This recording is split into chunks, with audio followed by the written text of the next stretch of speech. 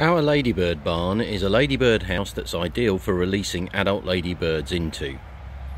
Green Gardener supplies adult ladybirds in tubes of 25, and the Ladybird barn features a hinged roof, so once it's in position you can simply add the ladybirds and watch as they emerge. The Ladybird barn is designed to be wall mounted and ideally should be in a sunny spot in amongst climbing plants that normally get aphids.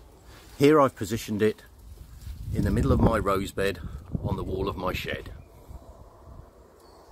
Before adding the ladybirds, you need to pop some dry bedding into the inside of the house. Here I'm using dry leaves, but you could also use straw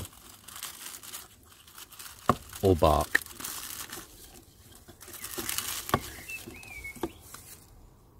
Green Gardener has been supplying ladybirds for years.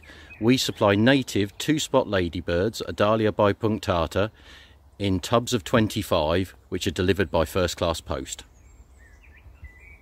Ladybirds will be very active, so it can be a good idea to chill them for 20 minutes just to slow them down and make it easier to handle. Once you're ready to release your ladybirds, either pop them onto the plants or tip them directly into the house.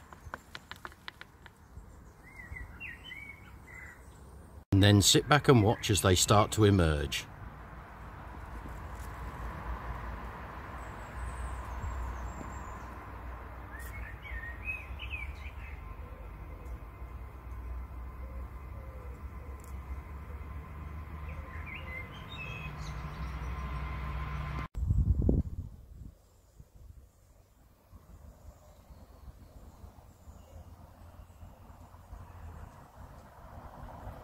Siting a ladybird house in your garden will encourage the ladybirds to feed, breed and overwinter in your garden.